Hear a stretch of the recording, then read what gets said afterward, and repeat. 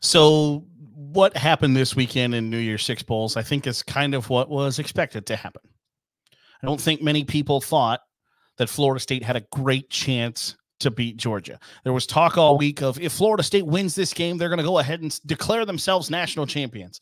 And I think you kind of have to put that, I mean, you kind of put that cart before that horse. I don't know that many on Florida State's team thought that they were going to win. But despite getting just absolutely demolished at the hands of Georgia, and I'm not surprised that it happened. I'm surprised, I think, how easy it was for Georgia, how wide the margin of victory was for Georgia. I mean, it's a pretty big butt kicking. No matter the situation, a 60-point win is a big deal. But I don't think that proves the College Football Playoff Committee correct in its decision to include Alabama, Texas, Washington, and Michigan as its Final Four instead of Florida State or even Georgia. I know that a popular sentiment after the game was that Georgia deserved to be one of the four best teams in the country rather than Washington or rather than Texas. And I get that. But I think there's a reason Georgia wasn't in that Final Four, and that was because they had their chance to prove that they were one of the four best teams in the country, and they didn't do that. To win the national championship in 2023, you have to be one of the four best teams of Michigan, Washington, Texas, or Alabama. You had your opportunity to prove that you were better than Alabama. You did not do that. You had your shot. And I've had this discussion on the podcast before of like, hey, if you are in a top 6 matchup in the final weekend of the season, you are having your opportunity to prove that you are one of the four best teams in America and to cement your place as, hey, this is what we deserve. We deserve to be ranked as one of the four best teams. You didn't get that done. Alabama did. In a spot where there's only so many slots to fill, I don't have a ton of sympathy for Georgia. I think they will go back and view the 2023 season as one that got away. Opportunity to probably have won a third national championship, but you didn't win the biggest game. One of the, 3 games that you were challenged all season. You don't have anybody to blame but yourself. On the flip side of that matchup, Florida State did not prove the College Football Playoff Committee correct in getting absolutely walloped by Georgia. That's not the same Florida State that played the previous 12 and 13 weeks. Not only are they without Jordan Travis, you are without 23 opt-outs for NFL draft, transfer portal, guys that just said, it is not worth it to me to play in a meaningless bowl game. And that brings you to another topic and another discussion of whether bowl games are meaningless. If kids who are going to play in them decide they're meaningless, then they're meaningless. The only reason we've put importance on them is because there's been an agreed upon thought process of that they are important. But if everybody else comes to the realization that I don't put value on them, I don't put importance on them, then they don't have value and importance. It's the same thing as NFTs. It's the same thing as paper money. It's the same thing as gold. Same thing as diamond jewelry. If a whole subset of the population in the coming years says, oh, who gives a shit about diamonds? Who cares about gold? Then those things don't have value anymore. NFTs were a flash in the pan, right? That for a hot second, they had value.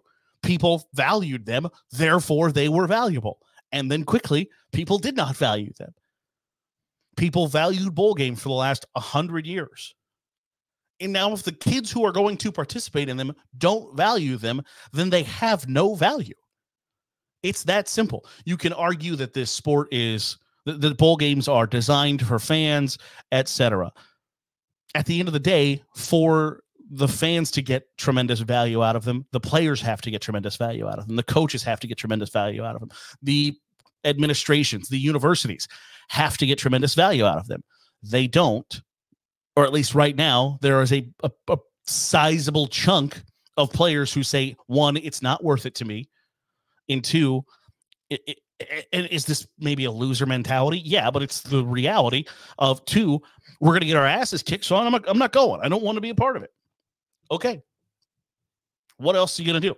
The idea, and I saw this, I forget who had tweeted it out this past weekend, that basically said, like, hey, the bowl sponsors, the TV, the media needs to get behind paying some of these dudes NIL money to get them on board with playing in the bowl games. If you have decided I'm not going to play because I don't want to damage my NFL future or my draft stock by picking up an injury in this game, is $10,000 from Duke's mayonnaise going to entice you to play in the game? No. So you're in a rock and a hard place. But if a bunch of guys at Florida State say, hey, I don't put value on playing in this game, then the game isn't valuable. It's that simple. But they didn't prove the College Football Playoff Committee right by getting their tails whipped. It's just a completely different team when you have that many kids who aren't in the lineup playing. Now, I don't think that Florida State matches up all that well with Georgia to begin with. If they were completely healthy, if they were without only Jordan Travis, I don't know. Like, I don't think it's a 63-3 game. It's probably a 49-20 game. But is Georgia just significantly better than Florida State? I think so.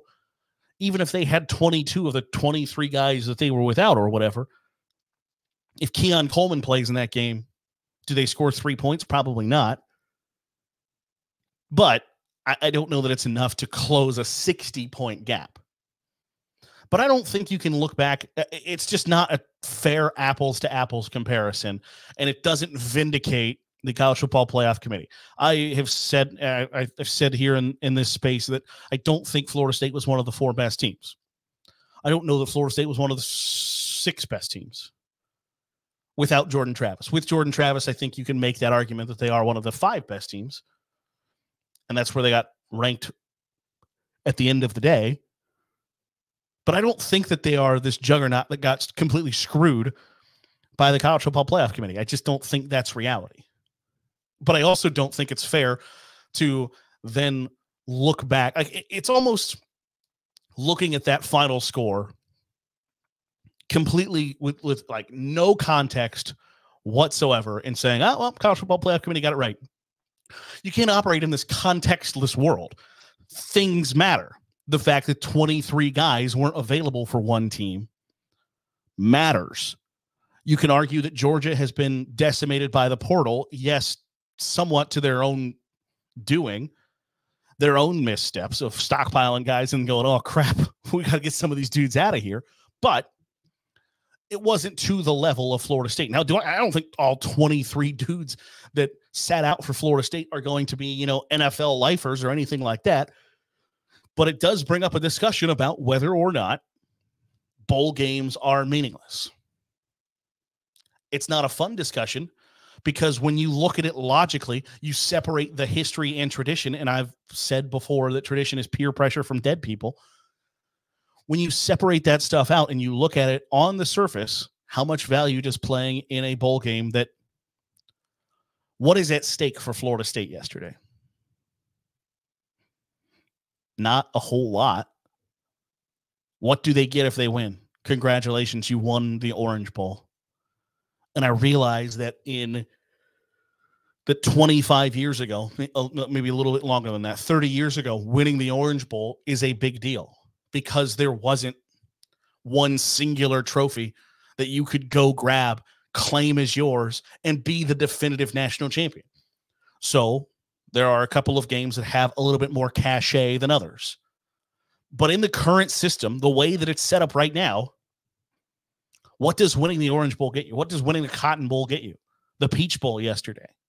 If you are not in the college football playoff semifinals and then the national championship game, what does that mean for you? It's the same thing as, like, schools can be excited that they made the Sweet 16 in the NCAA tournament because you're marching towards that national title game. But if you win the NIT, okay, great, awesome. Not many people put a ton of value on that because what does it mean? You were the 69th best team in the country? Cool.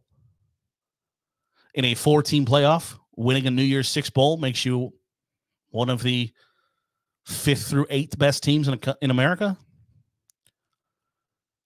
I don't know that there are a ton of places that you can like kind of hang your hat on that, right? Like you ever go to like an NBA game or an NFL game and or any pro sports game and you look at the banners in the rafters and it's like I'm an Indianapolis Colts fan and they have one that's like 2012 AFC finalist.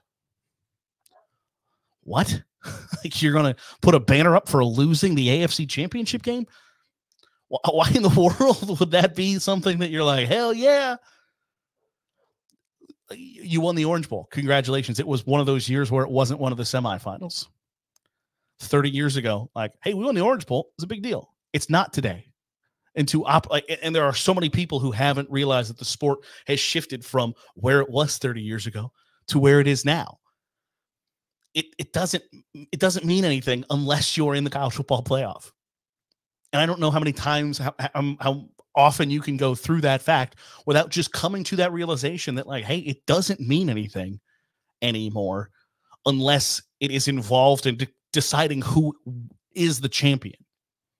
And that's okay. The idea that college football has completely ruined itself by a playoff is, I think, asinine, because in what other sport would you accept that like, hey, we're just going to say that whoever everybody thinks was the best?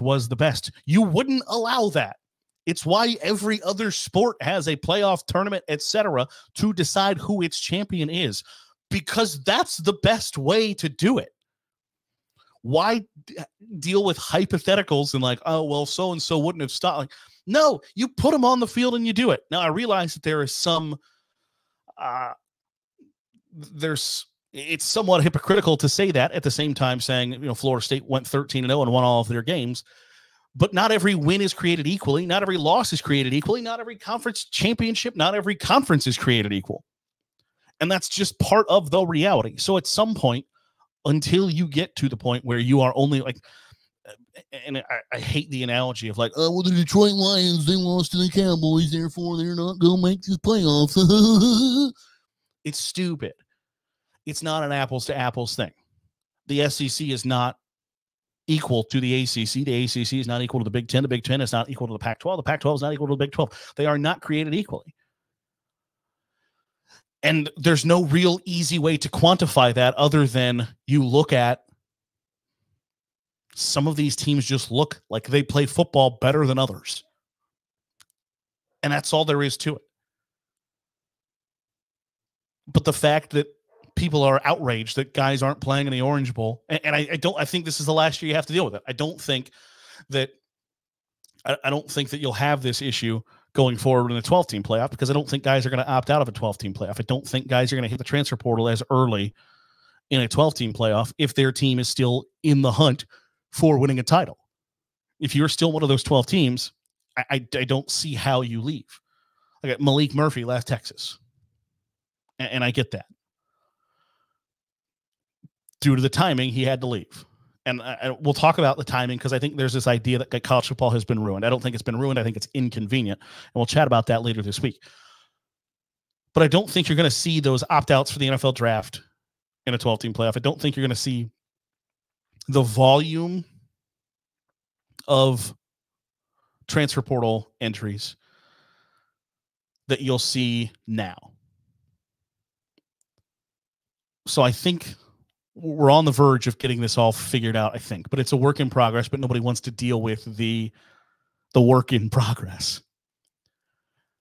Florida State was put in a bad situation, and Kirby Smart after the game was like, hey, they were put in a bad situation. We kicked their ass, and now I think we need to figure this out. We need to fix it because it wasn't fair. And I think he's right. I think it wasn't fair for Texas A&M to play with 55 scholarship guys. They have to figure it out. But the idea of like, this hurt me more than it hurt you, okay, pump the brakes a second, all right? Like the idea that Kirby Smart was really affected because he had to kick the hell out of somebody to prove a point. I was like, okay, that's enough. But I think what happened this weekend is what we expected to happen. I think Florida State was expected to get trounced by Georgia. But that doesn't prove the College Football Playoff Committee right. Just like Missouri beating Ohio State doesn't prove a whole lot. I don't know that Ole Miss beating Penn State proves a whole lot. If you have differing motivations and there are differing circumstances where Missouri didn't have opt-outs, Ohio State's best offensive football player maybe ever decided he didn't want to play in a game.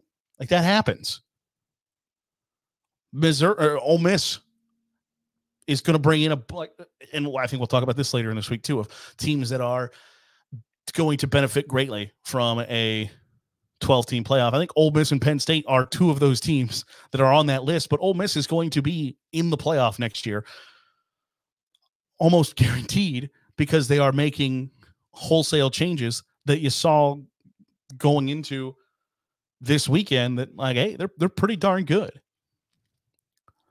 I don't think it was expected that Penn State was going. I think Penn State was a 3-point favorite against Ole Miss, and I thought that was, outside of Georgia, Florida State, the biggest lock of the bowl season was that Ole Miss was going to. I don't see a way that Penn State was going to score with Ole Miss, and they didn't. So I don't know that there were any super big upsets, anything that made you go like, oh wow. Can you believe that happened this weekend? I think Ohio State's complete lack of offensive production was somewhat unexpected. But when you get down to the point of, okay, you're playing your third-string true freshman quarterback against a really good Missouri defense. They're good. And I know that there were Ohio State fans that, like, oh, the Missouri game, like the bowl game was going to be an afterthought, because originally it was, okay, we're going to play Louisville in the Orange Bowl. And then it was, okay, now we're playing Mizzou in the Cotton Bowl. Neither one of those really moves the needle for you. Just because you don't have a ton of info, experience, whatever, with the opponent doesn't mean that Missouri's not good. Missouri's going to finish as the 6th-ranked team in the country. And I don't know that they're undeserving of that. But I don't know that anything that happened this weekend was super unexpected. And I don't think it says a whole lot either way about whether the College Football Playoff Committee got it right or wrong a few weeks ago. I just think once those decisions are made, they're made in a vacuum. And then outside of that, context matters. Circumstances matter.